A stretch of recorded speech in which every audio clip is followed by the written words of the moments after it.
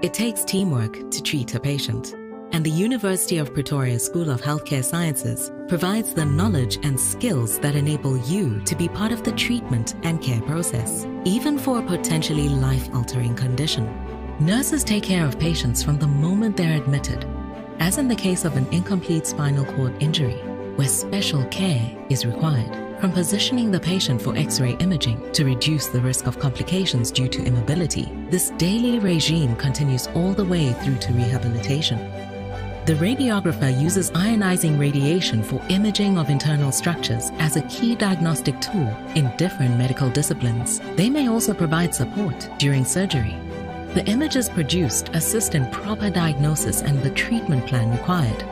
Dietetics focuses on preventative, promotive, curative, and rehabilitative aspects of human nutrition. In hospitals, dietitians design a specific diet to facilitate the process of treatment and recovery. The patient's nutritional status is assessed, monitored, and optimized through special feeds. Physiotherapy focuses on physical rehabilitation to optimize the functional ability of the patient by means of joint mobilization and improving muscle strength and functioning. The rehabilitation program enables the patient to move independently. In this case, through strength conditioning, patients gain mobilization from their wheelchairs and ultimately are able to walk again. Occupational therapy aims to assist people with loss of function due to disability to optimize independent and optimal functioning in occupations across their lifespan. Occupational therapists enable individuals to perform activities of daily living and provide adaptations, assistive technologies, and home modifications.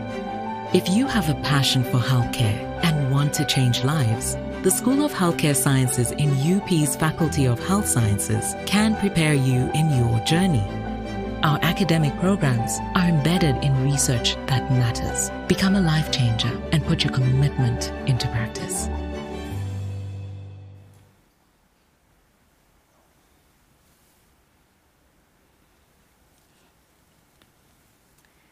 Good afternoon to our viewers. Thank you for joining in. We are really privileged this afternoon. We are going to talk about women as agents of Ubuntu philosophy during COVID-19 pandemic. My name is Pumulani Mavis Muraudzi. I'm currently the research chair of Ubuntu Community Model in nursing. And I'm also a professor at the University of Pretoria. I'll be moderating this session for today. Indeed, the philosophy of Ubuntu is the philosophy that is known by the majority of us because that's the way that we have been socialized. The word Ubuntu comes from the aphorism in Nguni language, which says, Umuntu, Ngumuntu, Ngabantu. And it means that a person is a person through other persons. I am because you are because I am. I can only be a person because of your existence. And I think during this COVID-19 pandemic, we have seen how Ubuntu was implemented in our societies. And today, this afternoon, we just want to share with you some of the issues and all the activities that were going on that women were involved in. I have the panel of 5 women, and the first woman that is going to talk to us is Tina Power, who is an attorney at ALT Advisory. Tina is going to talk to us about humanity and the freedom of speech of women. I would like, Tina unfortunately couldn't be with us this afternoon, so we're just going to listen to an audio that she has sent, and I just want to say, Tina, the stage is yours. Thank you.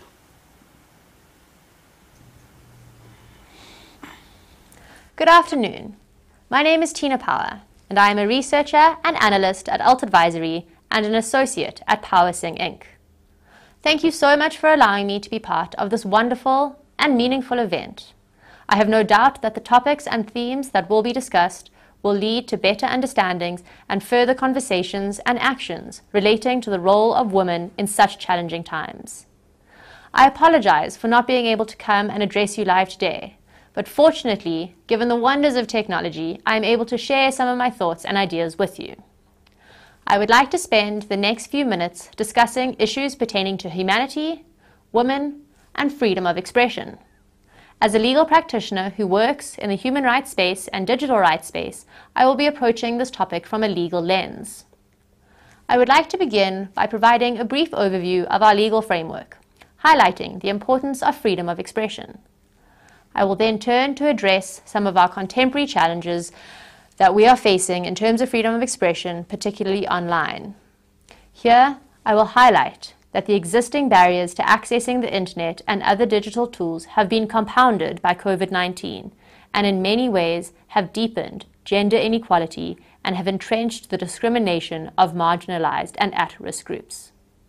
I will then conclude by sharing some positive examples with you of how women, in the spirit of Ubuntu, have found new and creative ways to use social media and the digital environment as a tool to advance freedom of expression. To begin, and very briefly, it is necessary to note that South Africa is a constitutional democracy. This means that the Constitution is the highest law in our country. Our Constitution recognizes our humanity in a variety of ways, from the acknowledgement of our inherent dignity to the principles of non-racism and non-sexism.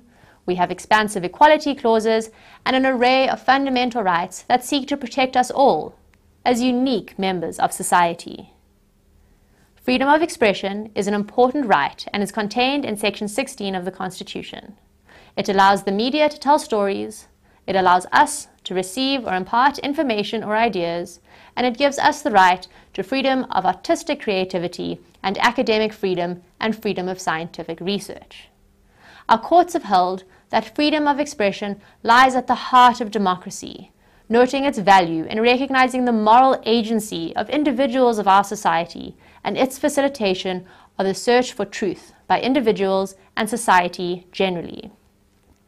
While we have traditionally understood freedom of expression in terms of classical modes of communication, we are seeing the global recognition that human rights apply both on and offline, including the right to freedom of expression.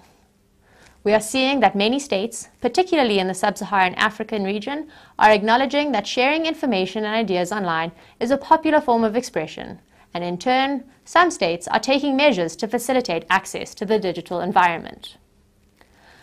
However, and unfortunately, there are still challenges that women and marginalized and at-risk groups face when it comes to exercising their rights to freedom of expression. We are all aware that as a result of COVID-19, many aspects of our daily lives are moving online. This workshop is an example of that. The gender-digital divide refers to the measurable gap between women and men in their access to, use of, and ability to influence, contribute to, and benefit from information and communication technologies, otherwise known as ICTs. While it is difficult to fully determine the extent of the gender-digital divide in Africa, there are indications that it is a cause for concern. For example, reports indicate that Africa is the only region with a marked increase in the internet user gender gap. Sub-Saharan Africa, unfortunately, appears to be in line with this continental trend, with over 300 million unconnected women in the region. More recent data suggests that women in sub-Saharan Africa are 14% less likely to own a basic mobile phone and 34% less likely to own a smartphone that can connect to the internet. These statistics are indicative of the deep gender-digital divide. This divide has a disproportionate effect on women usually. However, in the context of a global pandemic, the pervasiveness of these issues is significantly magnified. There is an increasing acceptance that internet rights and freedoms are more important now than ever before, particularly considering lockdown, social distancing, and reconfigurations to education systems and economic activities. For individuals, government, educational institutions, business, and healthcare institutes, access to the internet has become crucial. It is apparent that the internet is a lifeline, not a luxury. Unfortunately, the benefits of digital transformation have not been shared equally, and access, use, and ownership of digital tools are neither equitable nor inclusive. In the context of COVID-19, this means that those without access to the internet face significant challenges in accessing reliable information relating to healthcare and educational materials. The disparity in the use and ownership of ICTs becomes stark when women, children, and vulnerable groups cannot access services for fear of being monitored by perpetrators or family members at home. Economically vulnerable members of society who are now expected to work from home with inefficient ICT infrastructure are placed in even more precarious situations. In a time where access to the internet is becoming indispensable to everyday life, those who are unable to connect are isolated socially, economically, and politically. Despite these pervasive and serious challenges, we have seen women fight, we have seen women rise, innovate, and find creative solutions to emergent problems. This brings me to my final point. Women have found novel ways to advance their rights and establish new forms of mobilization, solidarity, and support. This is truly exciting, and we are seeing the new ways in which Ubuntu can be realized both on and offline. I would like to share a few examples with you, some of which you may already be aware of. The first is the Tupperware text. This appears to have been used during lockdown as a useful means within which to reach out to a friend or family member to seek help against abuse. Essentially, a woman who is being abused at home would simply send a text to a friend stating, for example, that she would like to return her Tupperware. This quickly became a code alerting people to the fact that abuse was taking place and that assistance was needed. This manifested in different ways and with different codes, but ultimately demonstrated the creative ways in which women are supporting each other during times of crisis. The second notable example relates to organizations in Khayelitsha in Cape Town, who raised funds to provide women with data so that they were able to access the internet, access important information, and communicate and share information. The third example relates to the unprecedented growth of online forums and safe spaces for women and vulnerable members of society to learn, share, and support each other. During this time, I have been part of various groups that have provided a constant source of inspiration and support, and I am aware of many other platforms across which women have been helping each other. It has been beautiful to see the different ways in which women have advanced their freedom of expression and in doing so have brought the spirit of Ubuntu online. While we are faced with new challenges and emergent threats, and while there are significant barriers to the realization of human rights and freedom of expression online, we have seen new and creative ways of expressing ourselves and supporting each other. Women, as always, are pillars of strength in our communities, and as always, women find ways to fix problems. I hope this brief presentation has provided you with some understanding of the challenges we face, but more importantly, I hope it enhanced your understanding of how we can nourish our humanity and advance freedom of expression in new and novel ways, which ultimately give effect to Ubuntu in the online world. Thank you.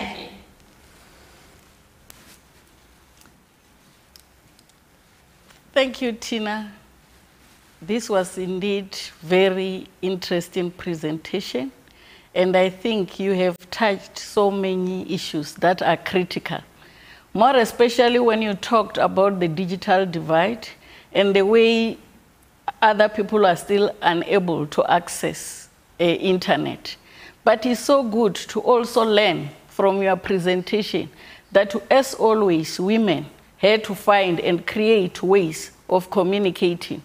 The Tupperware communication that you have given us an example of is one of those. I also remember that when they said there is lockdown, we were very confused, not knowing how we are going to communicate. One of my siblings had to find a way of teaching our own mother, who is 8 years, how to communicate through WhatsApp. We felt that the phone was enough, and she was so excited when we used the video and she was able to see us. But she was one of the privileged ones We wanted to communicate to our aunts and all, but due to the issue of lack of access of internet, we're unable to do that. And I think COVID-19 has really shown us as women how we can support each other. The Kayelicha product that you are talking about of buying others' data, I think that is one of the good examples.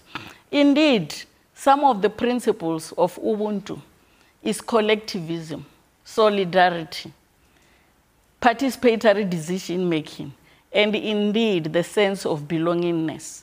I think that is very important. And with me here, I have panelists who are going to be sharing some of their experiences during this COVID-19. And next to me here, I have Prof. Makhubela Nkondo, who will be sharing with you women as agents of change. I will give them a brief time to introduce themselves. I also have Mrs. Maringa, who is with me here. She's coming from Guyana. She's representing the community, and she's just going to share with us how she coped during this time of COVID-19 when the family really needed her as a carer during that particular time. And we also have Dr. Duplessis Moselin, who is also going to tell us about issues of combating poverty and hunger during COVID-19. And she's going to share with us how she really assisted the community of Easteras during this difficult period. Indeed, as women, we know very well that in maternity, that we need, life doesn't stop. So there were women who were pregnant during this particular time. There were people who needed care in their homes during this particular time. So Prof. Ngunyulu is going to talk to us about maternal health care during this COVID-19. Women are really struggling, and we're going to hear from her. So I'm just going to give the panelists just 2 minutes so that they can introduce themselves before they start with their own presentation. I'll start with you, Prof. Makhubela Nkondo. Thank you so much, Professor Mulaudzi. I am Olga Makhubela Nkondo, retired from UNISA, but not tired, as I'm continuing to supervise masters and doctoral candidates for 3 institutions. Thank you. Good afternoon. It's a great honor to be here. My name is Mpho Maringa. I am from Guyana, Limpopo province. I work for the Department of Employment and Labor as a public employment services practitioner. I am a married woman, blessed with 4 children, whom I cared during this difficult time. Thank you. Good afternoon. My name is Moselin Duplessis. I am a lecturer at the University of Pretoria.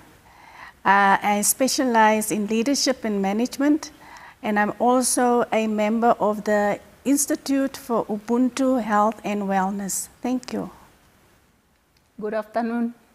I'm Roina Ngunyulu.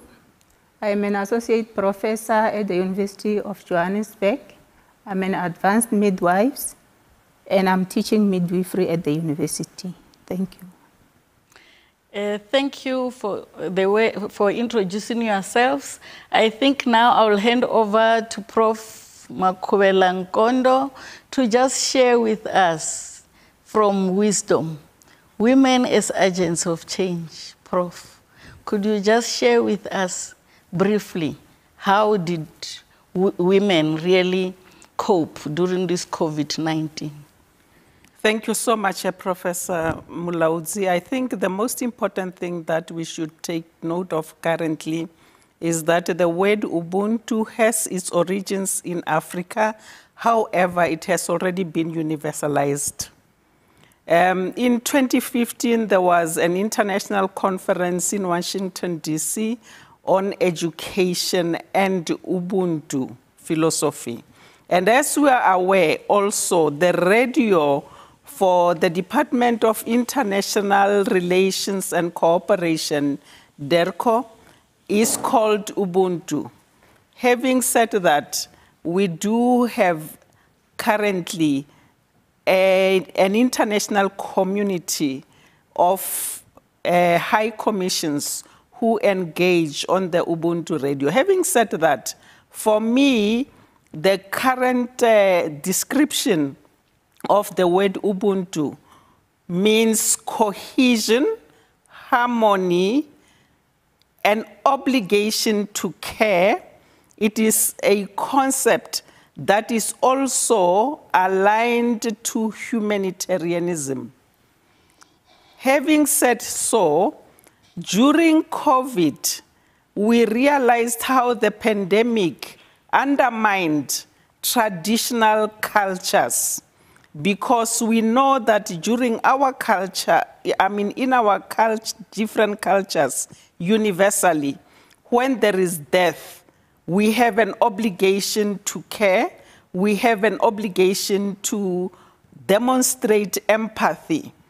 However, with COVID, we saw health practitioners globally dying, which means that the kind of empathy, the obligation to care, had to be modified. We had instances where we found families unable to reach their loved ones during the most critical times of their lives. The role of women has then been affected in several ways. As carers, we know two things in particular, that we have rituals. During these rituals, which are usually induction, are rituals where women are actually given some kind of orientation on how to manage basic life experiences.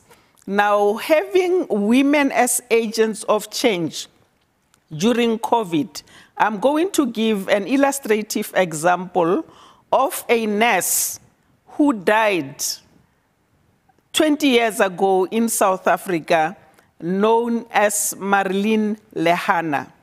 Marilyn Lehana died of Ebola at Morningside Hospital when he was taking care of a patient who had Ebola. She subsequently died of Ebola. And now we are aware that there are several health practitioners, medical practitioners, health nurses, as well as allied health professionals who have already been memorialized. It is important, therefore, for us to contextualize Ubuntu when we deal with a deadly pandemic such as COVID. We are aware, for example, that most of the time there is an indication that nurses exhibit certain practical needs as women. And then also there are certain strategic needs. Those strategic needs, if one is female, means the practical needs are pregnancy, taking care of your household, among other things. The strategic needs are education, as well as ensuring that societal obligations have been taken care of. We are also aware that there is currently a very strong suggestion to suggest that women tend to be their worst enemies. Now, how do women become agents of change? Women can become agents of change, let's say during those practical requisites in households or domestic settings where the relationship between a mother-in-law and a sister-in-law has to be cordial, harmonious. There has to be cohesion. The issue related to COVID does not mean that when we have deaths, as expressed during the idiomatic expressions, as we know, Professor Mulaudzi, there is a very strong suggestion where they would say, a woman doesn't burn. which means if you're a woman, you have to have the deepest form of tolerance. The threshold for your tolerance must be so profound that even when you experience discomfort, you must not show it. And those are some of the idiomatic expressions that we have to now, explore. Do introspection. If you say a woman doesn't burn, does it mean when we have a COVID situation, does that mean that a woman will not get infected? That means you have to have protective armor, not only in terms of personal protective equipment, but you have to also have the kind of empathy, the kind of compassion to treat the next woman as you would treat yourself. That is Ubuntu, the golden rule, which means that Ubuntu is not only a cultural concept, Ubuntu is also a political concept. Ubuntu is also a religious concept because it has spiritual connotation, having also consideration for the fact that we have had international conventions to try and better the lives of women. We have also have legislation. We are currently in an era where sensitization towards violence against women has been highlighted. It is important to note that as women, if we have sons who are abusers, we have to also ensure that that is not done with impunity. As women, we should be able to assist our children, male and female, to be able to deal with issues related to gender-based violence. That's when women will be agents of change. The other thing that we have to also, face, we understand what we call an occult system. An occult system means every nation in every corner of the world has its own superstitions, its taboos. It's not only one community that has its own superstitions and taboos. I mean, I can give an example that, for example, number 13 in the United States is dreaded. So that is superstition. Now, superstition is regarded as vulnerability. If we also unpack issues such as superstition and make sure that the reality is also entertained, we can be able to be agents of change so that we do not have a situation where we can condone suspicion as well as introduce and enhance mutuality or reciprocal respect. Because Ubuntu also means respecting the next person. Ubuntu also means solidarity or unity. Having said that, one of the most critical factors in terms of women as agents of change are what we call women's cooperatives. Women's cooperatives are ways in which women, even in the most deprived communities, are able to gather all the resources to be able to empower each other, either in child-rearing practices or in economic development or even in literacy. Having all those, we should obviously want to strengthen the existing infrastructure. And that infrastructure that we're talking about is obviously the religious communities, the civil communities, among many others. Thank you, Prof. I really think you have given us food for thoughts. It was really something that I think the viewers have learned a lot out of your presentation. Indeed, you talked about issues of cohesiveness, which is very important. And most importantly, the obligation to one another. I think that is very, very important that we look at things like that. You even took it to the issue of showing how we have also internationalized Ubuntu. It is no longer a concept that we are talking about only here in Africa. It is now a concept that people are really talking about and are trying to embrace internationally. Prof, we have learned a lot out of your presentation, and I just want to say to the viewers, Prof raised a lot of issues, even civil issues, religious issues, issues of superstition, and others. It is the time that you can also start asking questions so that we can also be able to answer those questions as we go to the discussion time. I have seen from your comments that it seems like I have made an omission. I only talked about Nguni language, and I've seen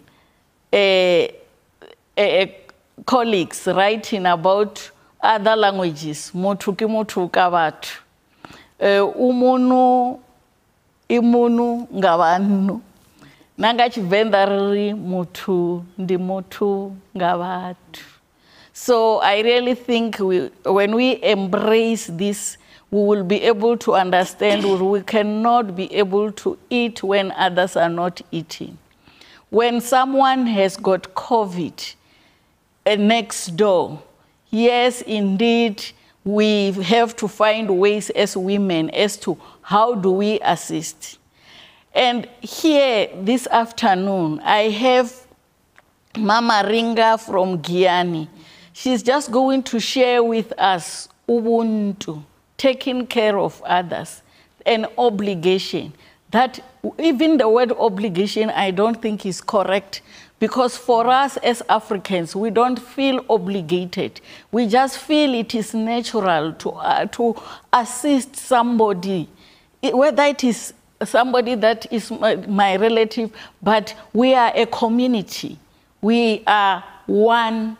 And we believe that munwe mutihi autusi matutu, which means that literally translated, one finger cannot be able to pick up the grains of rice.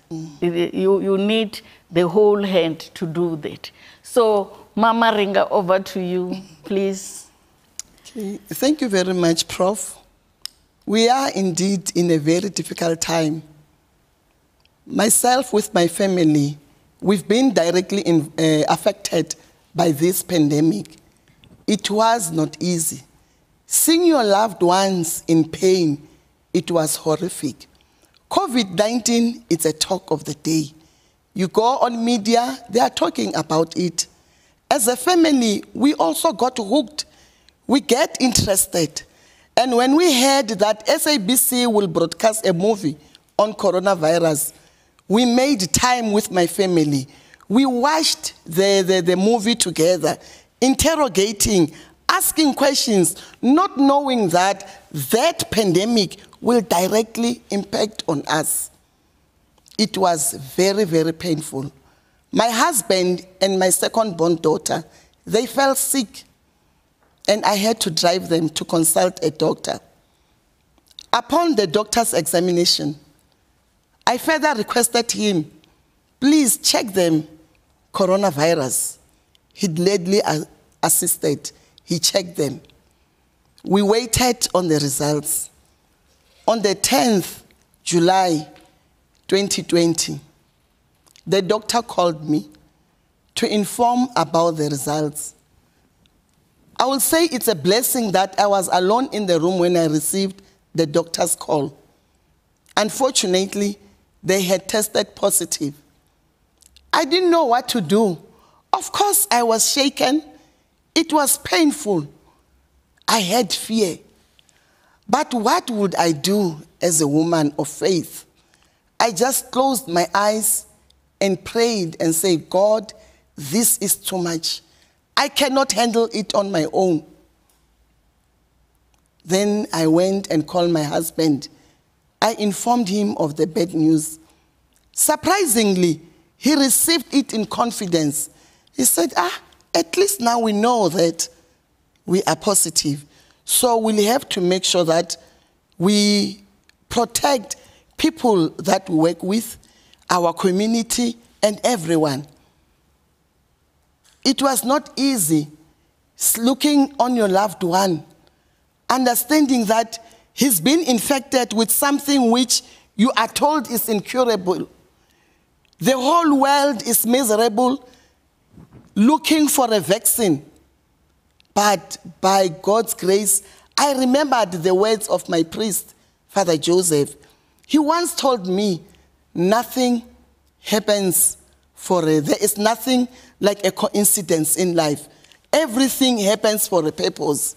Those words gave me courage.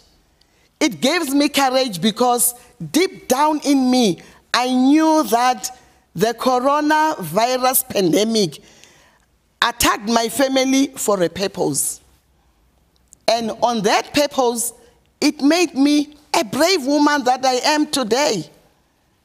So we had to inform the school, the institution where my daughter is attending, and we also had to inform the school where my husband is working. That was the biggest step we took. And that, of course, you'll agree with me, colleagues, that was Ubuntu on its own. Breaking the news, informing people that you've been infected. Because you know these kind of things, there are stigma attached to it at the long run. But then we decided to care for the people that we love. Ubuntu is thinking of another person before yourselves. So we thought of the community of Giyani. We thought of the learners that my husband is teaching. We thought of his colleagues. We thought of the teachers that we need to protect them. And we broke the news. And fortunately, we received support. But as a family, you know that you get infected. That's why government, the Department of Health, is encouraging us on social distance. So because, you know, we are close, we are a family, it's a small unit where we are staying together. So obviously, those that are in the house were at risk. So we then decided to make an appointment to go and see our doctor. Of course, well, it was during that time that doctors had received a message from the laboratories that they should only test people who have got symptoms because they are overwhelmed. Then, due to the underlying condition for myself and my firstborn daughter and my helper, we explained to our doctor that myself, I'm a chronic asthma person with my daughter, and my helper is a diabetic patient. So we tested. And then we went back home. We started now informing our families. My husband also requested that I must inform the other kids. So I had informed them. As a family, we had positively accepted it. But breaking the news to our extended families, that was the painful experience. Because some responded by crying, screaming. They thought my husband and my daughter were now put in isolation in hospitals. So, like Tina shared the experience of technology, we had to do a video call, to make video calls for families to see that, no, we are fine, we are home. It's just that we tested positive. Then, a few days later, our results for myself, helper, and my daughter, my firstborn daughter, came back. Unfortunately, myself and my daughter tested positive. But thanks be to God, because our helper tested negative. Then I chose to release her. You could see that our helper was so traumatized But I tried to counsel her. I tried to give her courage. Then I told her that she must now go home. I will remain with my family. Having seen our families distressed, troubled with the results of my husband and my second-born daughter, we agreed with my husband that we shouldn't share with them my result. We shouldn't tell them that I'm also positive, because it was going to frustrate them more, because they were saying, no, it's fine, because you are negative, you'll be able to take care of them. So we just shared the results of our daughter. How did we support each other? You know, I remember the words of Joyce Meyer when she said, a woman is able to say, I'm okay, whilst on pain.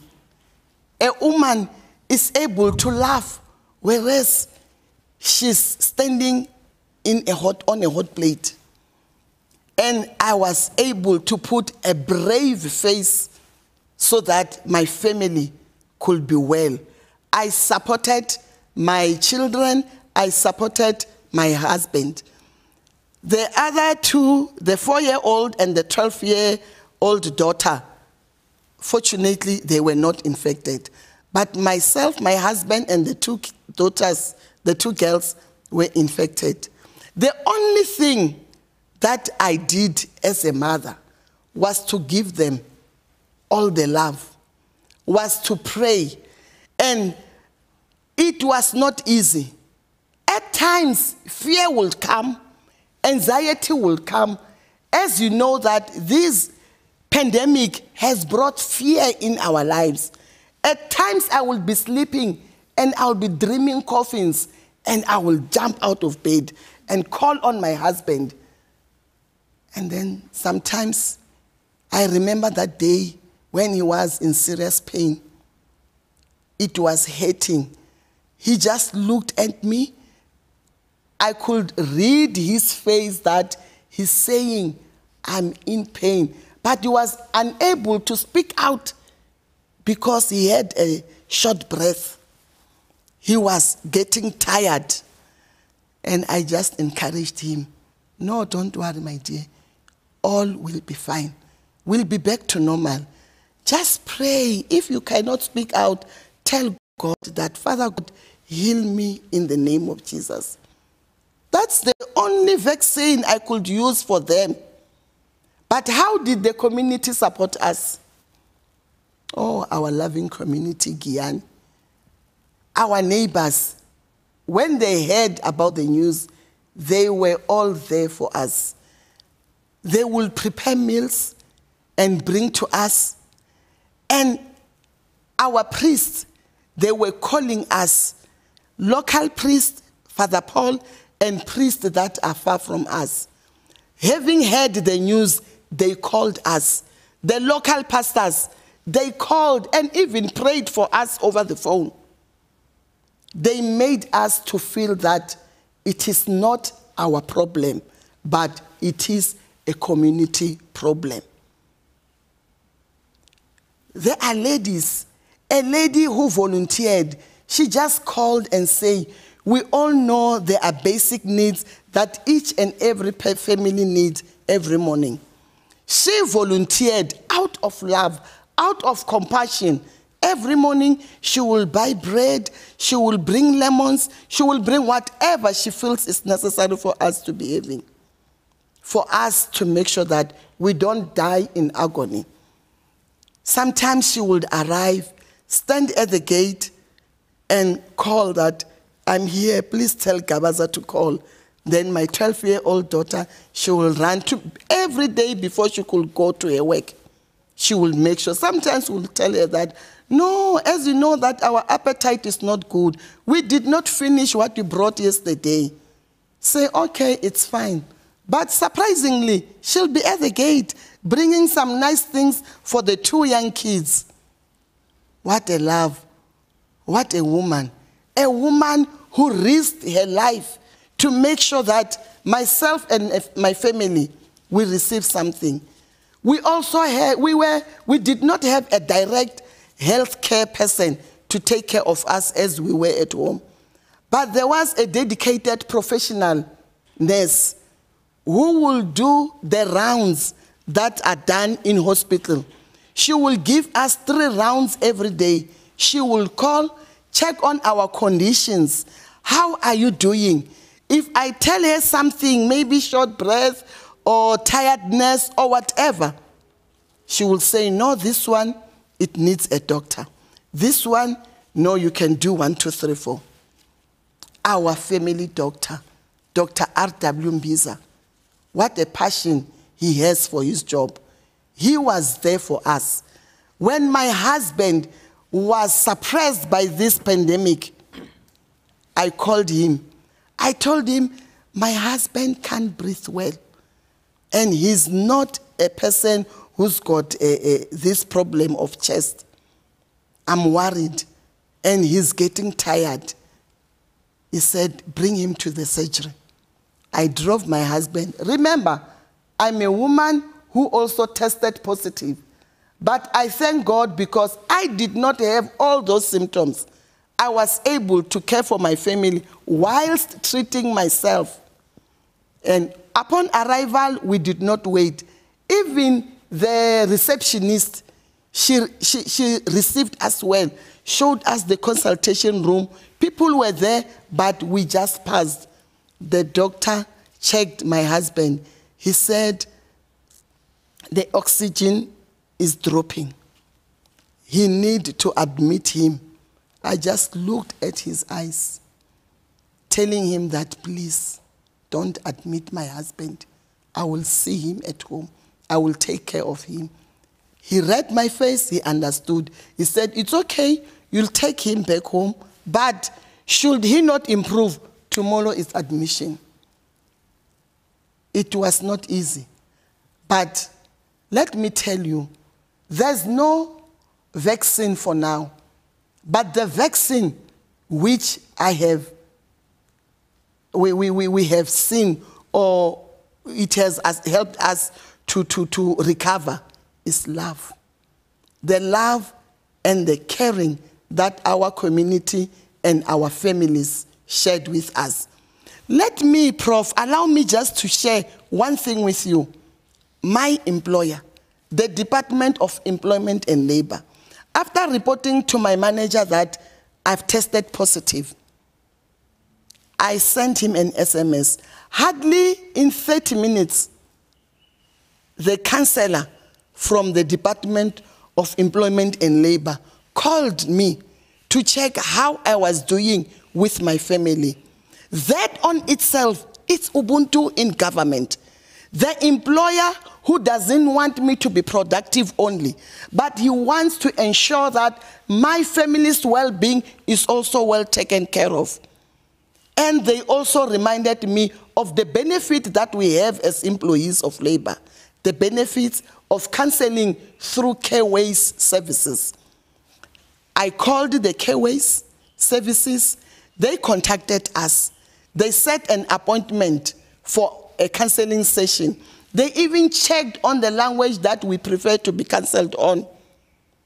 That was an outstanding support from government itself. How I wish all institutions can have this kind of a support to its employees. I really, we did feel the pain because COVID was there. Stigma, yes, stigma was there. Not everybody has good knowledge and understanding about the pandemic. There are those people who talk careless when you have disclosed your results. But believe you me, we chose not to listen to the negative. We chose to believe that we will conquer the virus. And out of love that was shared to us by our families and our colleagues, employers, our churches, everyone who surrounded us, we truly appreciate everything. Munu, emunu, ibawana. You cannot fight the pandemic alone. Fellow South Africans, let us love people, give them our support, and pray for them. Because through prayer, that's the only thing that can give people courage and faith to fight the pandemic. Here we are, not that we are more blessed, but it's the grace of the Lord that has been upon me and my family. And I thank every woman who were with me while journeying in this pandemic painful road. Thank you, Professor. Thank you so much, Mama Ringa. I think this is eye-opening. You know, to have the experience and to have experienced that, and you sit here this afternoon and still say, thank you, God. You have brought the issue of Ubuntu is also about religion. It's also about understanding God. It's also about love, compassion. It is also about communal living. You are not an island. You cannot solve all these problems alone. And the way your community really supported you, it just shows love, compassion. And one of the tenets of Ubuntu is issues of respect, which is reciprocal. You know, it's mutual respect. It's also about relationships between, you know, people. We have to have relationship and nurture those relationships. And when we have this, obviously, we are happy about that. And also, just to touch back also with what Prof has said, you know, the feeling that we sometimes feel really, according to us, for example, if you are sick, we would like to come there in large numbers. But there is COVID, it doesn't allow us to do that. If there is death, we really want to drive home, we come in large numbers. Sometimes I even say, but you are saying grandmother so-and-so, but I don't even know grandmother so-and-so. I saw grandmother so-and-so when I was 5, but I have to be there. Because that is how communal living, you know, sometimes exposes us to, you know, the love of another. So we really, really appreciate your sharing with us. And I think our viewers, if there are some people who are experiencing the same currently, who have their families suffering from COVID, have realized that the vaccine that we are waiting for is already here. And that vaccine is the love of another. So now we proceed. It takes a village to raise a child. And that is what is always said. It is one of the tenets of Ubuntu. Dr. du Plessis. Thank you, Prof. Thank you for this wonderful opportunity. This afternoon, I want to share with you, if we say it takes a village to raise a child. And I'm an example of that child that was raised by a village in the Eastern Cape. And that is one of the reasons when the pandemic struck, I could not sit still. I could not sleep, knowing that there are kids outside there, knowing that there are women, there are households outside there who are really are burdened with this COVID-19. But before I go there, I just want to give you a brief background what happened before this feeding scheme actually started. Now, Prof.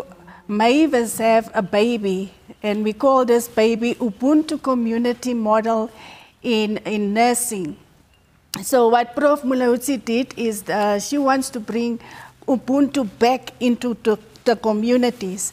And one day I walked past the office and I said to a Prof, somebody is offering, one in our community members is Nolan Hudsenberg, and he's offering me his place. It is a place event.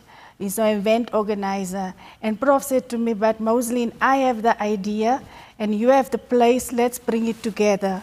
My idea is to bring Ubuntu, let us go back into Eersterus, because Eersterus is one of those places that was is very marginalized.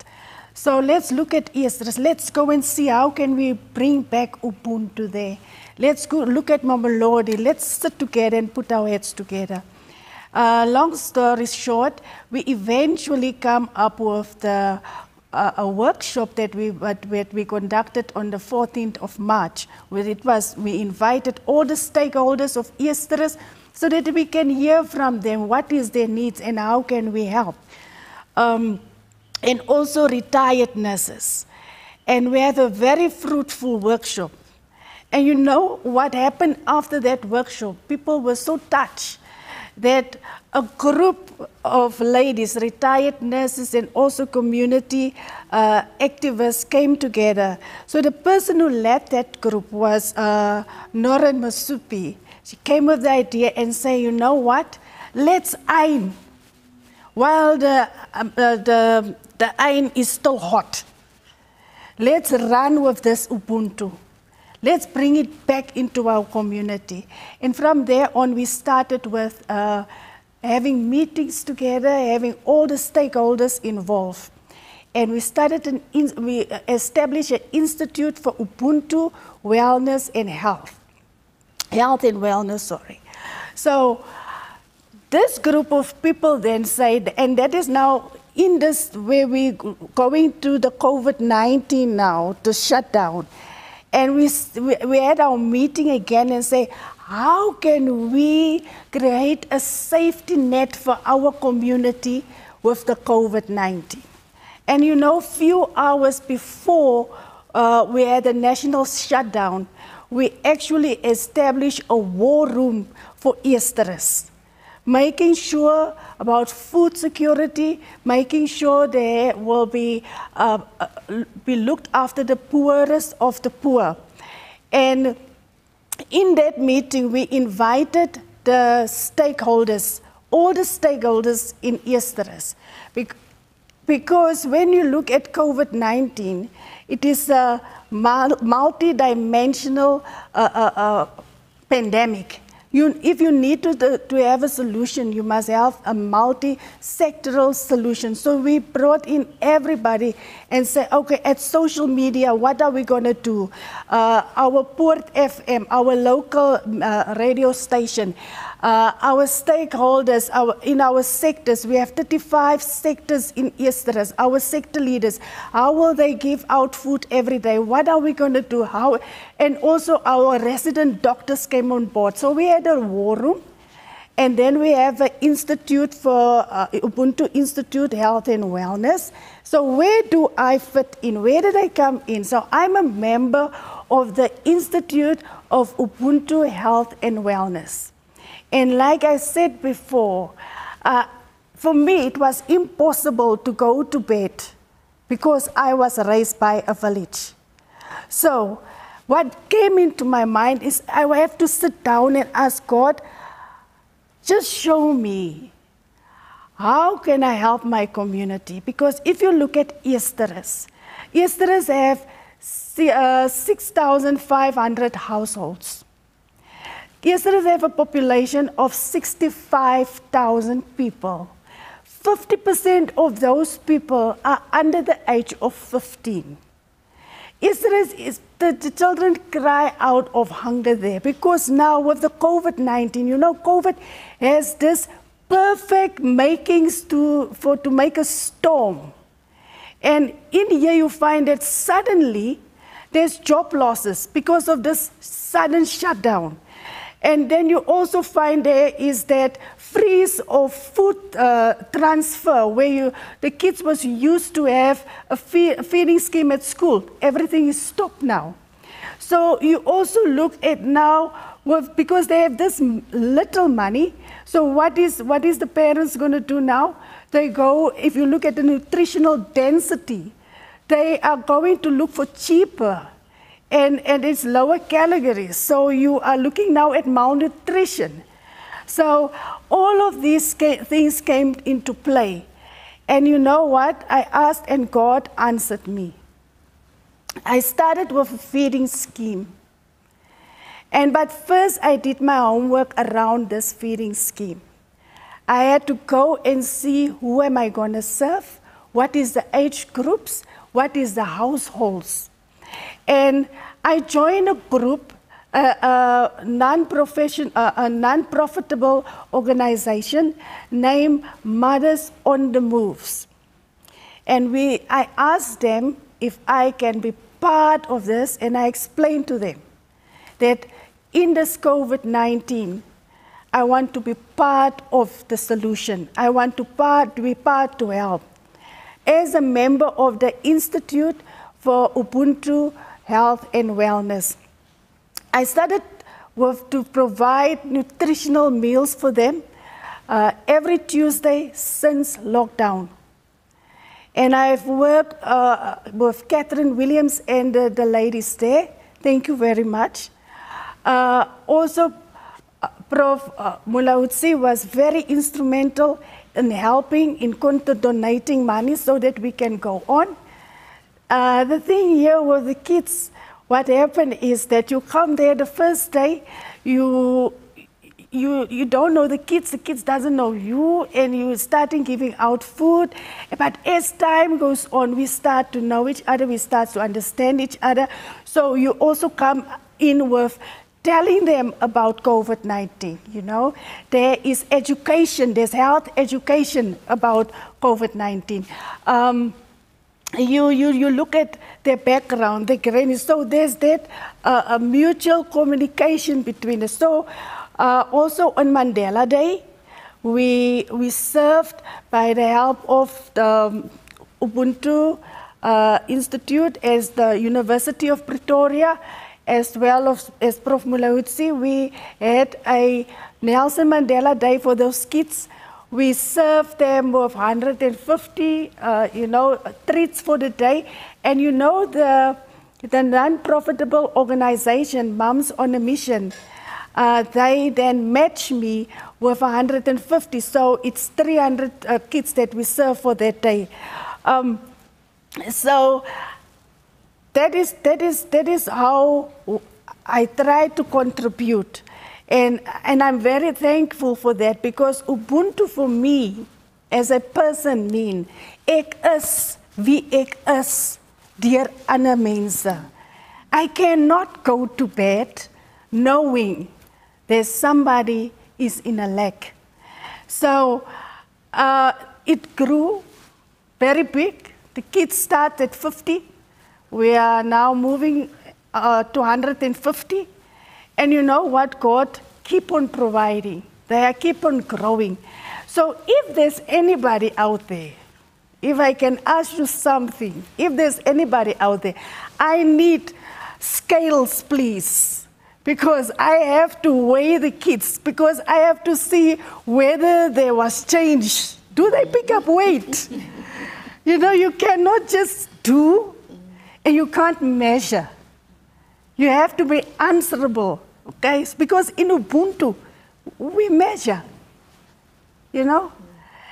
So please, is there anybody out there with scales? I want to weigh the kids so that we can see in terms of food, are they growing, okay? And going forward, I will want to invite, if there's any one of Easterers looking at me now, we are in this together. If you have better, more ideas, let's come on board. Let's build our community. Thank you. Thank you, Prof. Thank you so much, Dr. Du Plessis. Indeed, you are giving us, you are challenging us. And I think even those that are watching, if you have 2 cents that is left after you have budgeted, there are kids who need food during this time. And it really touched my heart, more especially when you say there were feeding schemes. So when this feeding scheme is stopped, then it means that those kids don't have food. So I really think it is very, very important for us to understand that Ubuntu is about giving. We cannot be eating, you know. Sometimes we even have leftovers and we say, but these leftovers have been here for a week, then we just put them on a dustbin. There are people out there that really need our care and so on.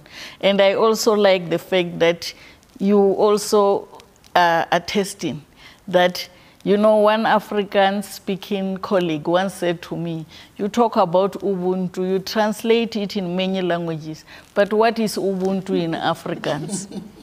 Then I said, nee, it means like hate. So it is good, Moselin, that you also showed us that I am, because you are in Afrikaans. So it is within all these languages. And I'm just happy that even one of my colleagues from America, Wisconsin, has also joined this conversation. I saw the comments and so on, to show that it is now part of, Ubuntu is now part of the global village. Wherever we go, I am now even called Ma Ubuntu because of the way we are trying our level best to, you know, talk about this philosophy, because we are seeing that if we really embrace this philosophy, the morals that we are seeing, the moral decay that we are seeing around us, you know, those things will improve.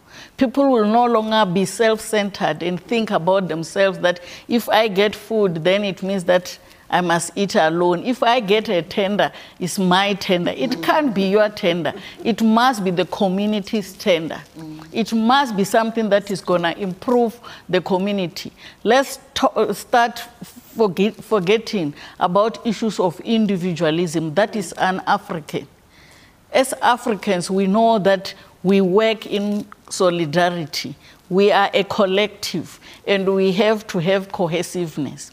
Indeed, during this particular time, one of the challenges as nurse midwives that we had was, we have women that are pregnant at this particular time. They really want to go and deliver, but they are afraid because it is said that there is COVID. And if you go to the hospital, obviously you will come back with COVID. There are those that had babies during this time. They wanted to take their babies to baby clinic, but we're in serious lockdown. We don't know what to do. Today, here this afternoon, we have a maternal health expert. Prof. Ngunyolu, Prof, this is your time. Just share with us some of the suggestions that we can do during this COVID-19 in terms of maternal and child health. Over to you. Thank you so much, Prof. I am going to talk about maternal and child care during COVID-19. In South Africa, COVID-19 came as a new dawn. Nobody was ready for it. Our healthcare system was not ready. Midwives were not ready. Unfortunately, pregnant women were there, and they needed maternal services. They were so anxious. This is a new pandemic, because as South Africans, we have never experienced this. It is a new experience. Other than countries like Asia, they had different pandemics. They had H1N1, they had MERS, they had SARS. Now when COVID came, for them, they used the experience, they used the lessons learned during the previous pandemic, but South Africa, it was our newborn. So pregnant women, life continues 24 hours. They have to go to the clinics. They have to go to the hospitals. Immediately after hearing about COVID-19, the president announced lockdown, which affected issues of transport. When the numbers increases, some of the hospitals had to be closed, meaning that pregnant women had to go far, long distance in order to get these services. And within the transport, they are not sure whether they will come up safe. No one was used to the mask. It was a new way of living. They have to cope with that. When they are in the cubicles for examination, only one person is allowed to be in. Some are used to come with their partners. But now, because of this change, that did not happen. During labor, Some they used to come with their partners so that they massage them. But because of COVID-19, that did not happen. They were not sure whether the babies that they are delivering, they will be safe or not. Even if the experts talk about that the fetuses are safe, COVID-19 so far, there's no evidence that the fetuses have been affected or there's a transmission via the placenta. But as lay people, they don't even understand what does that mean, but they had to cope with that. When it comes to midwives, they have to practice the issue of Ubuntu, which in other words, it says an injury to one is an injury to all. When the woman is in labor, she needs that touch. She needs that smile. She needs that massage so that she's able to cope with the labor pain. It's not an easy experience. So as midwives, they have to contradict the lockdown measures of social distancing. How will you maintain social distancing when the woman is in labor, is in serious pain? So they had to massage, they have to palpate to make sure that everything is fine inside the abdomen. They did not have a choice. Another thing, a woman cannot put on a mask. It's impossible, more especially when she's in labor. They had to cope with that.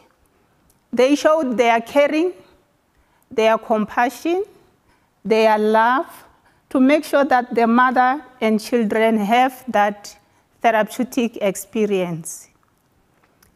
As South Africans, what did we learn from this COVID-19? We have learned that as a country, we are not immune to any infection, including COVID-19. We also learned that pre-existing conditions put life at risk of having infections. And what are we doing about it? We need to teach our women. We need to give them health education about health promotion. Once you teach one woman, you taught the world. They must know the importance of exercises. They must know the importance of well-balanced diet. They must know the importance of family planning. They must know the importance of being free from stress. They must know that an injury to one is an injury to all. They must share whatever they have to each other. When you teach one woman, encourage her to share the information with others so that they continue with the spirit of Ubuntu. This is the only way that can assist us to cope with the coming pandemics, because this is not the last experience. It's the first one. We don't know what is coming. So we need to continue with the personal hygiene, environmental hygiene, teaching each other, and living healthy lifestyles so that we keep our immune system healthy in order to fight against whatever is coming. Because the battle is not over. We just flattened the curve now. But as we learned from other countries, they had what they call second wave of COVID-19 infection. So we must be ready to face that. We must be ready to fight against it. We must be ready to prevent, because prevention is better than cure. Thank you. Thank you so much, Prof. I think we have learned a lot out of this. Indeed, pregnant women were really in a very big predicament. They really didn't know what needs to be done. I think we can now take questions also from the audience. I'm seeing a question there that the audience are asking. Because we are not able to just see it properly. Okay, there are still issues and concerns about infant feeding, particularly breastfeeding. How do we support these women to continue breastfeeding even if they test positive? Okay. Yes, Prof, I think that is directed to you. Okay, thank you so much. Regarding breastfeeding, is the best method that we can give to our babies, because breasts have everything.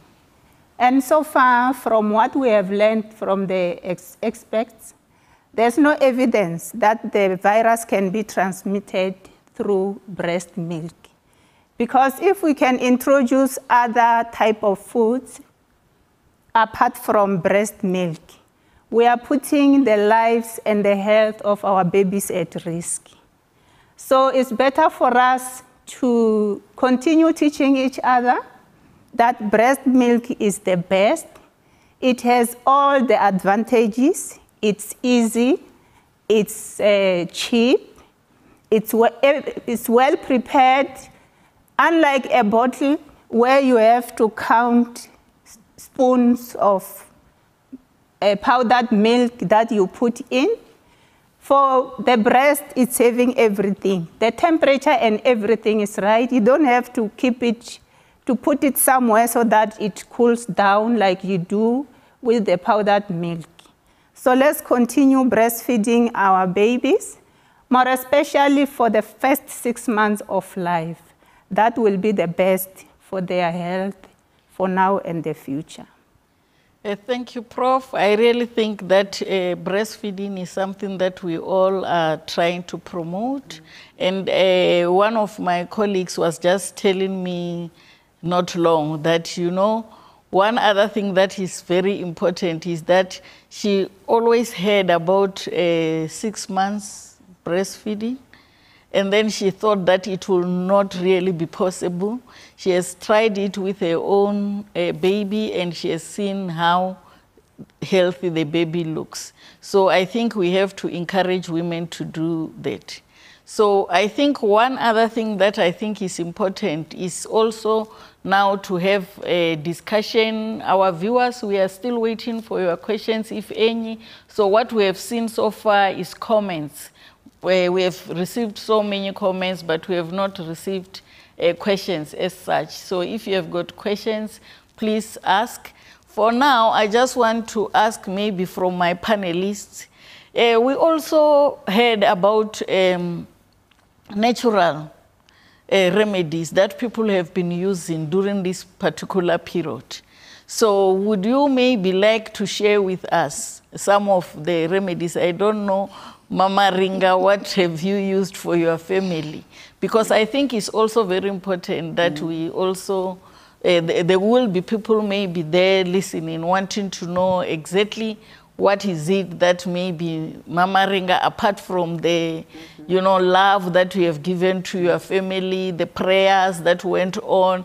I think the pastors were praying, obviously your church members were praying also to assist you and so on. But what were the remedies maybe that you were really using during that particular time? Okay, thank you, Prof. For my family, what we used to do, we used to, I used to boil a lemon with ginger and garlic. And then we also put in a little bit of turmeric, because if you can read on the paper for turmeric, it's written it's a natural antibiotic. So that's what I was mostly every morning before wake up, I will give them. And there's also a black seed oil. My brother bought it for us.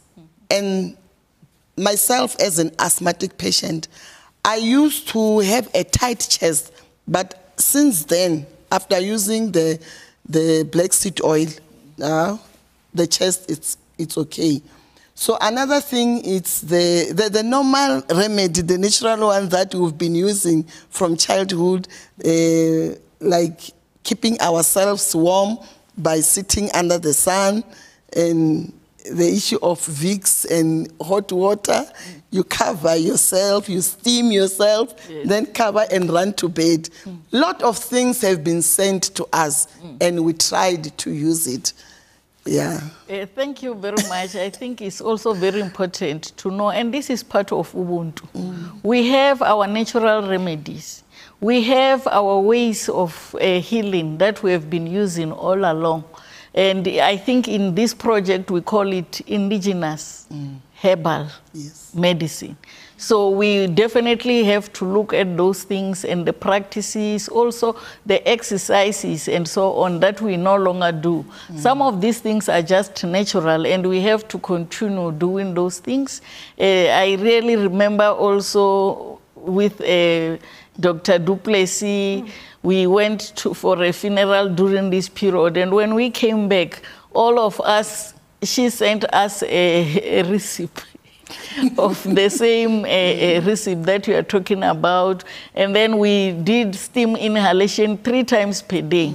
So in the morning when you wake up, you would do the steam inhalation, in the afternoon and in the evening. I also hate garlic so much, but we had no choice but to see that we can also use that.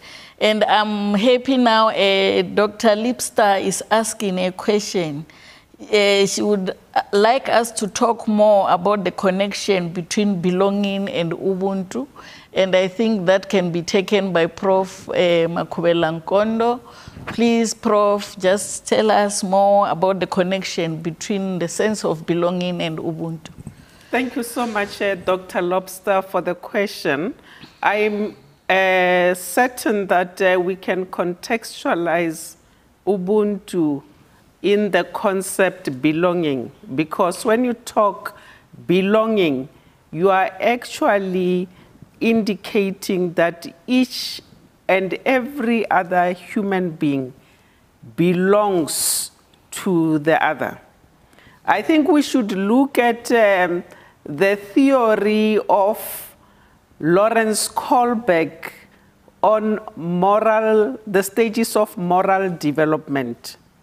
The stages of moral development that have been cited by Lawrence Kohlberg are also what they call universalizability. That was his theory, where he says, in every community, whether you go to Mongolia, whether you go to Kenya, or whether you go to Wisconsin or Norway, there is a feeling that thou shalt not steal, thou shalt not kill, thou shalt not harm.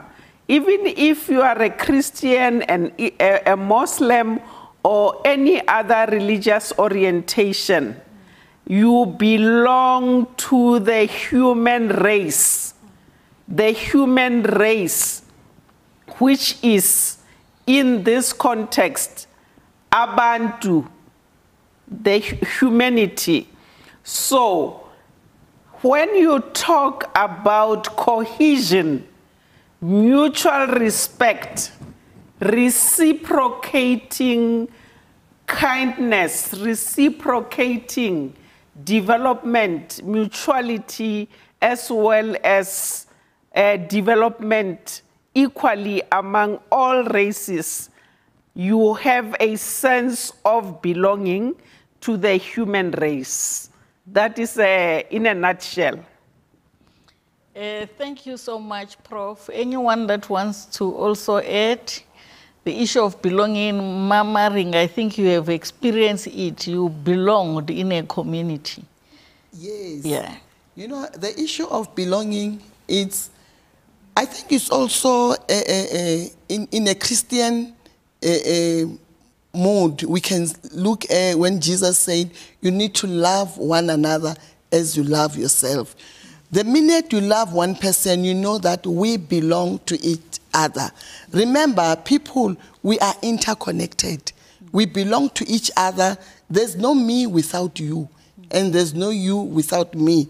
So we only have we, because together we know we belong to one God. If we can have that faith that we are all children of God, we will be able to take care of each other. But if I still want to say that I am a Shangaan woman from Guyana, then it means I need to look out to the community of Giyani. But being here in Gauteng today, talking, most of the people that are listening, you may find that in my community, only 10% were able to connect. But because we belong to the same country, we belong to each other, we are there for each other, we need to reach out to each other. I think the belonging and Ubuntu are inseparable because you understand that you belong, and the minute you know that I belong to this community, you'll have to show compassion and love them. Thank you. And I saw Dr. Du Plessis wants to add something. Yes, thank you, Prof. I also want to add to the belonging of Ubuntu. You know, I'm not from Gauteng. I'm from the Eastern Cape. And during the COVID-19, I couldn't go home. I'm the only one here. I don't have family members here. So I want to show you how Ubuntu, where the sense of belonging come in. And through the COVID-19, from lockdown up until now, until last month, I've lost 4 family members. And I couldn't go and bury them.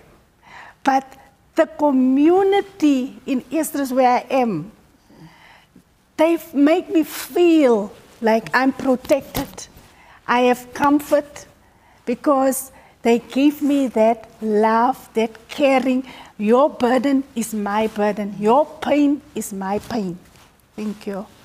Thank you very much. Prof. Ngunyulu, sense of belonging, you also want to say something? Yes, Prof. From the midwifery point of view, I just want to remind fellow midwives that let's create that therapeutic environment for our patients so that they have that feeling of belonging. They have to know that our midwives are there for us. This is, COVID-19 gave us the opportunity to show our compassion, our love, our skills, to win our patients back. Because listening to stories about midwives really is not nice. So this is an advice to fellow midwives that let's change our attitude and create a therapeutic, loving environment for our patients so that they really feel that sense of belonging. When they think of coming to the hospital, they must just run, whether it's 1 a.m., knowing that as long as midwives are there, we are safe. Thank you. Let's go to other questions. I think there was another question before the one that we're currently seeing. And I think the question was on what can women do to ensure that they deal with a stigma that is gradually becoming associated with this pandemic? Prof? Thank you so much. I guess stigmatization is actually a phenomenon that affects us in several ways. As you know, when one woman in KZN for the very first time announced that she was HIV positive, she was killed. I'm sure many people are aware of that girl, Gugu. Now, what is very significant here is that to dispel the stigma associated with COVID, we have witnessed, for example, for the very first time in decades, nurses on International Nurses Day, and nurses have the predominance of women, were for the first time so given recognition, respect for the sacrifice that they made. Actually, we saw for the first time how nurses who died from COVID were so appreciated. For the first time, people realized the kind of contribution they are making. So I don't want to believe that it is mostly women who are stigmatized. There may be some situations, obviously, where women are stigmatized. For example, I talked about the example of the idiomatic expression where they say, a woman doesn't burn, which means if somebody has COVID, if you are a woman, obviously you are a carer, a primary carer. So you would be the most susceptible person because you will have to go out and be caring. Obviously, you have to care, but you have to be protected because nobody is immune. I think that is the crux of the matter, protecting the women who are primary carers, ensuring that we share the responsibility, and that is very significant. Thank you. Thank you so much, Prof. I think some of the stigma that really people experience was, for example, where nurses were finding themselves having to take a public transport.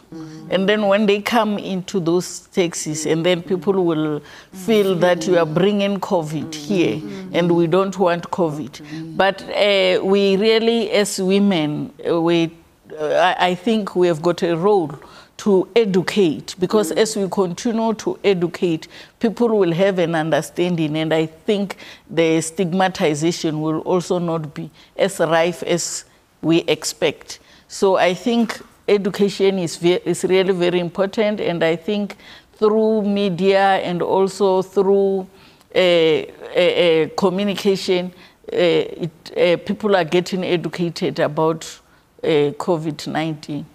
We have another question that says, what can be done to ensure that we don't lose the attributes of Ubuntu, and ensuring that it does not fall into traps of just being a lip service, but something that we live up to on daily basis? I think this is a very, very brilliant question. Because indeed we can sit here and talk about Ubuntu, we can write good things about Ubuntu. I think what the viewer is asking is, how do we live Ubuntu? And I think that's why we thought of having this sharing session, so that we can be able to also show how people are living Ubuntu. The mere fact that when Mama Ringa was his family was sick, and there were people who brought food and so on, that is Ubuntu, and that is living Ubuntu. What Dr. du Plessis has just shared with us about what they're doing at Esteras to ensure that kids who do not have food, because the feeding schemes have stopped, they are now having a feeding scheme to ensure that those kids have food. And I think those are some of the examples of Ubuntu. Let's live it. Indeed, we understand. Let's not only write about it. As midwives and nurses, as we continue sacrificing, going to work every day in an environment that we know that we can contract the infection, that is part of Ubuntu. You are not saying, I'm going to stay at home. You are saying, in the line of duty, my caring, my compassion will continue. And I think this is some of the examples of Ubuntu that we can ensure that we live Ubuntu every day. The sense of belonging, the issue of equipping others, empowerment. When I'm a professor, I cannot be the only professor. The other professors must also pick me up. We can give you an example of Ubuntu even in this panel. I am a professor because of Prof. Makubela Nkondo. She is the one that supervised me during my PhD. Prof. Ngunyulu is a professor because of Prof. Mulauzi. So it's sort of like what do they call it? A vicious circle. Yeah, it's a vicious circle, and we are trying to ensure that we are really equipping each other. And I think that is part of Ubuntu, and that's one thing that we have to really continue doing as Africans. And here is another question, a very interesting question. And How can healthcare workers take care of themselves during this time where they are overstretched? I think this is also a very important question. And Prof. Makuela Nkondo, will you please take this one? You know, this is a very critical question. Others were also important. You may recall that Professor Ngunjulu talked about an injury to one is injury to all. I want us to be very circumspect. A cautionary note is important here, because when we talk about what they call self-emulation, where you want to be Ubuntu so much that you just throw yourself in a lion's den, that unfortunately cannot happen. We know that we have very few human resources in terms of healthcare professionals. We do not have enough nurses, we do not have enough doctors, and we cannot be romantic when it comes to COVID kills. So when I say avoid self-emulation, there is the need, one, to make sure that you cannot get into that situation without protective gear. We are aware that doctors and nurses died wearing protective gear. So realistically, we have to take care in such a way that education of the community, education of the extended family, that please, we are dealing with a novel, invisible disease that kills. Now there is evidence, according to the World Health Organization, that is being taken seriously, because there is strong suggestion that COVID is now airborne. Because they used to say it's not airborne. Now they have come up with convincing evidence that it is airborne. So we must take extra precaution. We know also that during COVID, there has been so many deaths that now we are having orphans of COVID who obviously don't even have grandparents. Having said that, what do? We do not abandon people, but we take the necessary precaution, and we ensure also that we become assertive in a positive manner. I cannot be romantic and say, oh, my child is COVID positive, hug my child. I cannot do that. I have to live through the pain of being unable to hug my child until such time that my child has gone through the positive stage. That is a hard fact that we must accept. Thank you, Prof. I think you have said a mouthful. And I think one other thing that is really very important for healthcare workers, you know, is also understanding that there is also a danger of infecting your own families. So I was talking to one of my colleagues who said, every day when I come back, the garage is a place where nobody comes. It's only me that goes into that garage. So when I come back, I have to take off my clothes at the garage. I have to make sure that I sanitize, I leave those clothes there so that I then go straight into the bathroom, take a bath, and thereafter is then that I can hug my children, I can start talking to them, because it is about protecting them as a family. So the family is already used to say, okay, we are not going to be able to talk to her. She has to do 1, 2, 3, 4 first before we start greeting her. Even the young ones are now used to that. And I think that is really very important. As Mama Ringa has said, it's about protecting others. It's about protecting families, also about protecting the community. So I really think there are issues that we definitely have to look at. And indeed, the issue of protective personal equipment has been an issue that was really discussed. The nurses sometimes felt like the state is really not providing the quality PPEs as they would want, but really we know very well that the government is busy discussing with unions on ensuring that the quality PPEs are provided for nurses and doctors. We have lost a large number of them. On the 20th of August, we had a prayer day for nurses, where nurses in large numbers came, and we were trying to remember those that have passed on during the line of duty, and also those that are sick and those that are really at the front line. And that prayer day was also attended by large numbers. Now I would like to hear from Dr. du Plessis about the issues of, it takes a village to raise a child, as to what are some of the things that you think can still be done in order to ensure that a project like that doesn't only happen in Esteras, it also happens in other communities. Thank you, Prof.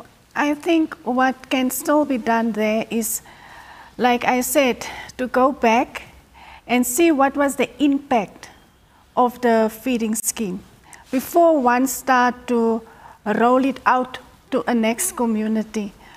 And what is also important there, and what Prof was now mentioning, is that parents are dying of COVID. Kids are orphaned. So one have to really go and do more groundwork. So the idea here is to go back and really go and adopt, because remember I said I work with an NPO. So really to go and adopt those group of children. You have to document their names, you have to track and see also in their performance, because it's not only about making them eat. You have to educate them. You must give them that sense of responsibility. They must own their liberation. So, and then get others on board.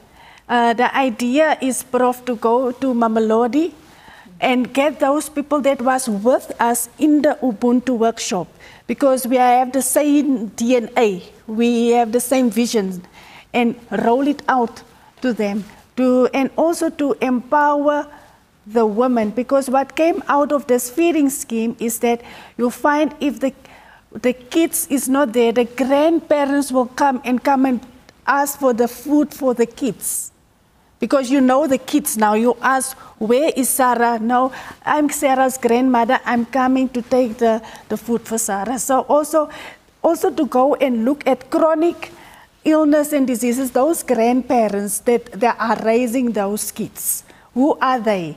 And look at them also holistically. So, and then roll it out from there. Thank you. Thank you, and I think we are now coming to the closing statements from our panelists.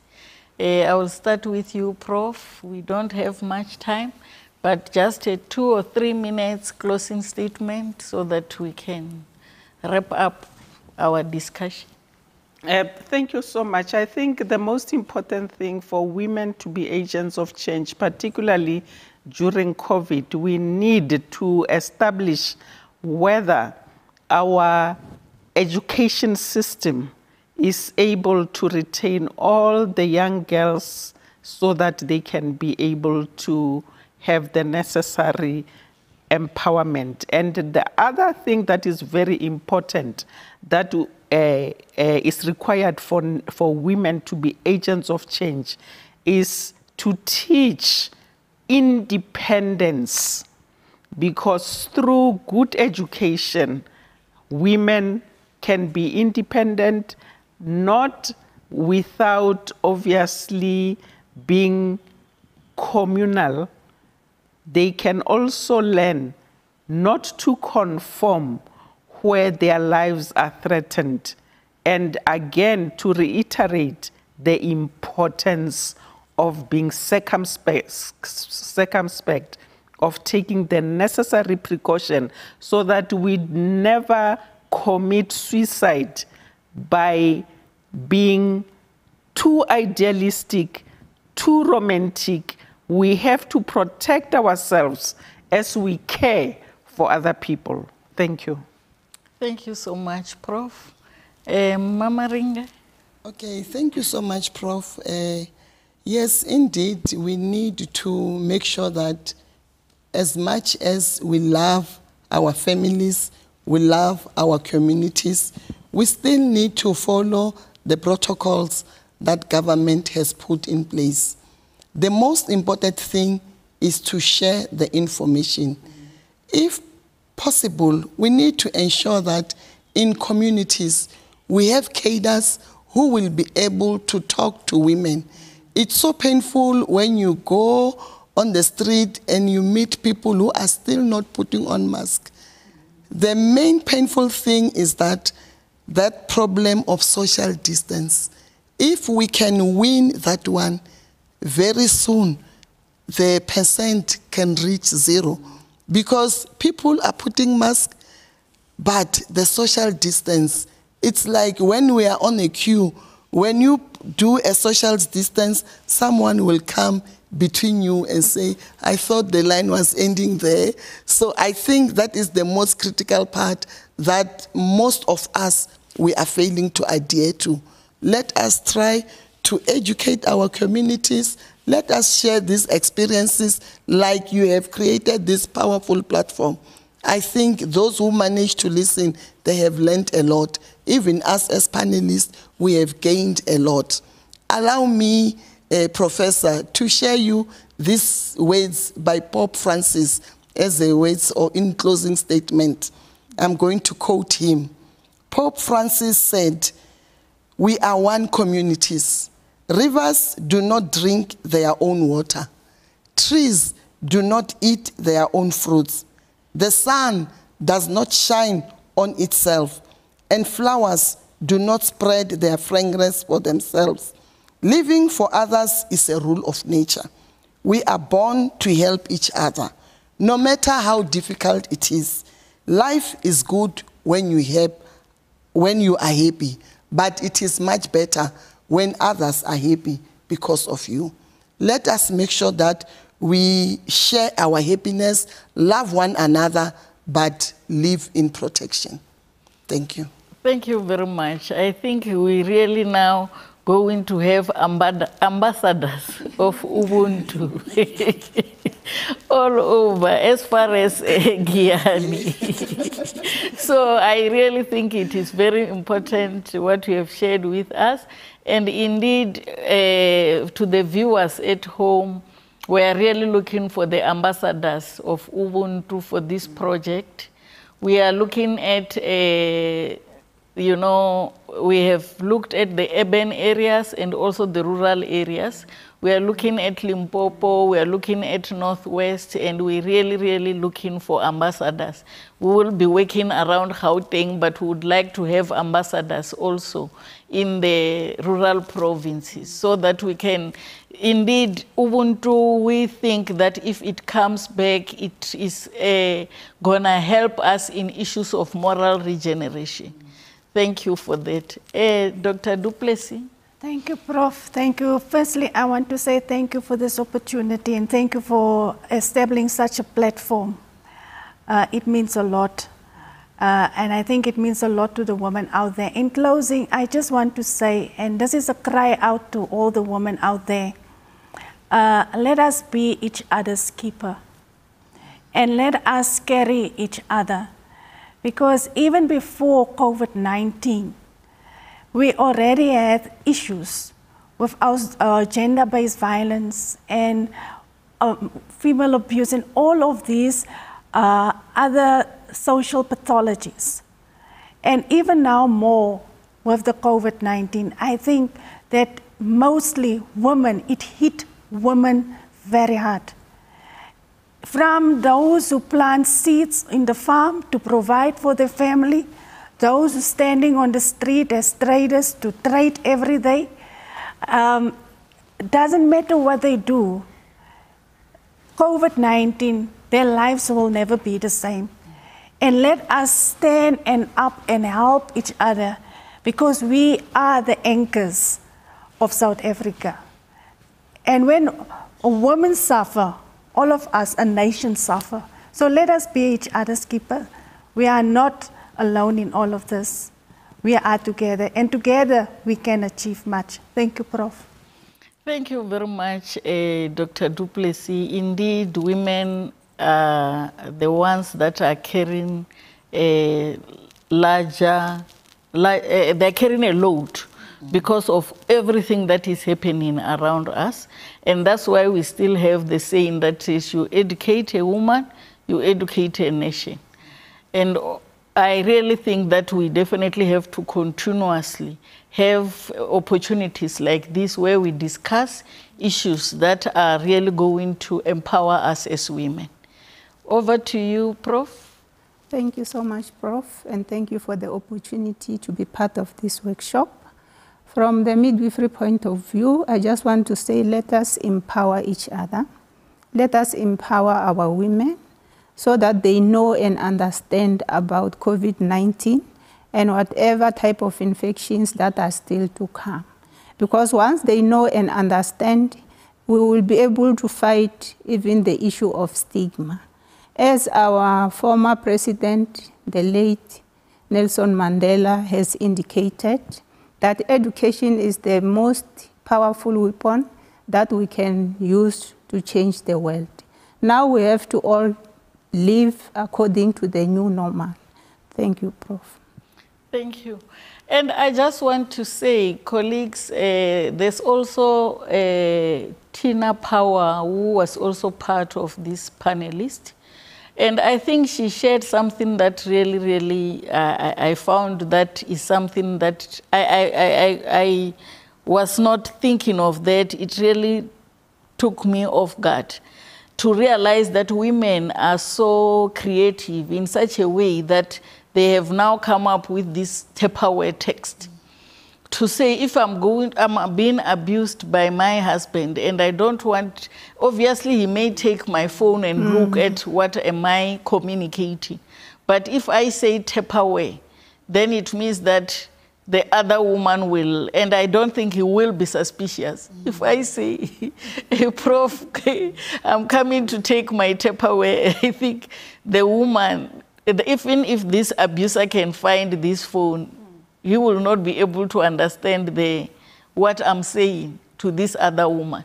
And I think this is what makes women definitely unique. We are so gifted in such a way that sometimes we really undermine ourselves. We really don't know that we have been given the opportunities to change this world as women. So I really think that is another innovation that came out of this discussion today, and I think that is really very good. And the other thing that she raised was the issue of data.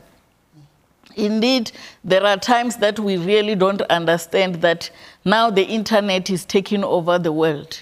For us to be able to assist others, buying somebody data is a gift. It's something that that person will really appreciate.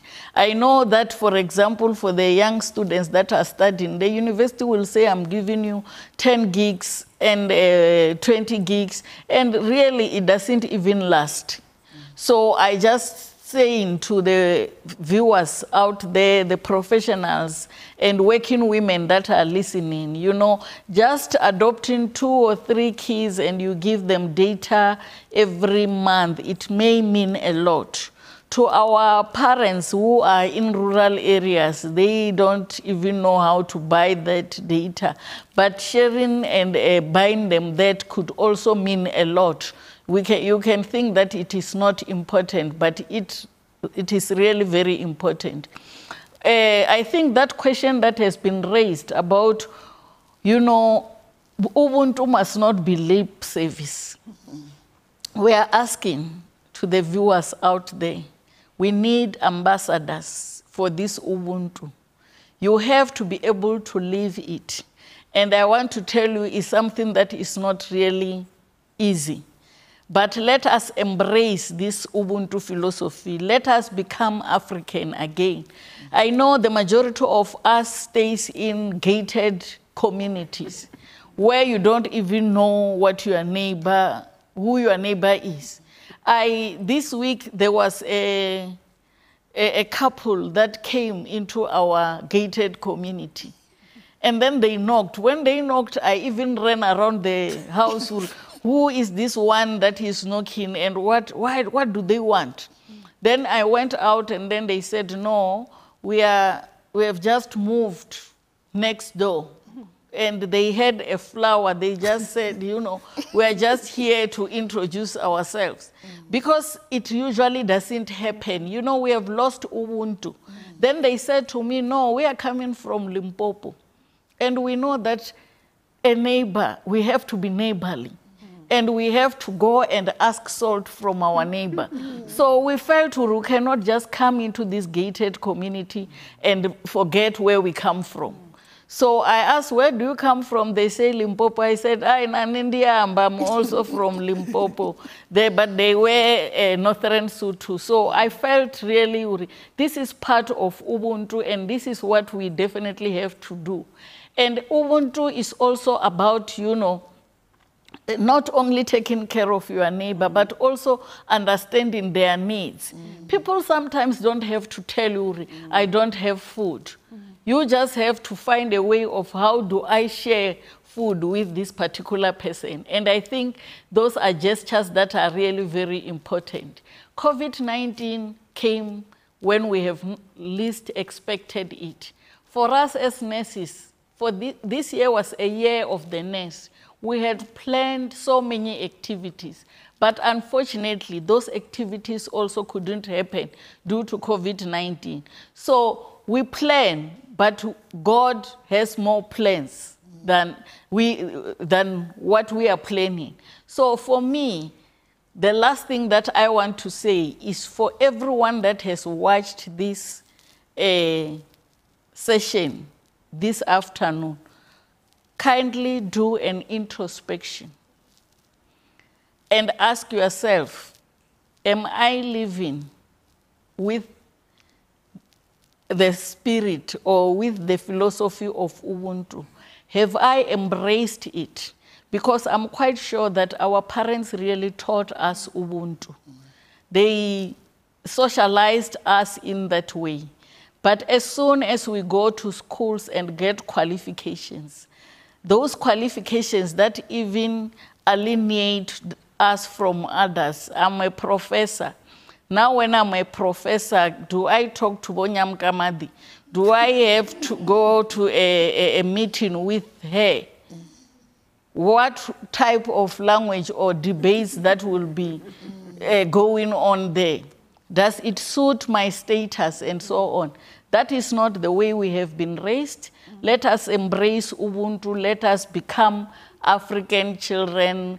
Let's really understand what Ubuntu is all about. This is just one of the first sessions that we are going to have. We are still going to have many sessions. Please, I think that our viewers, please attend and support us. What we are trying to do here is to bring moral regeneration to the nursing and midwifery profession. But not only that, we want Ubuntu to be tapered down to the community. We would like a child in grade 1 to understand that I am because you are. You are because I am.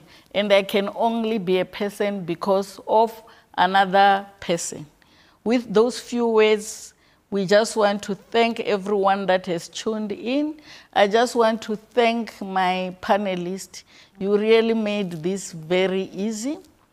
You talk about Ubuntu as if it's something that is easier, but it is good that we live it and continue to show it to the others so that everyone, if we have Ubuntu, I don't think we will be faced with all these challenges that our country is facing today.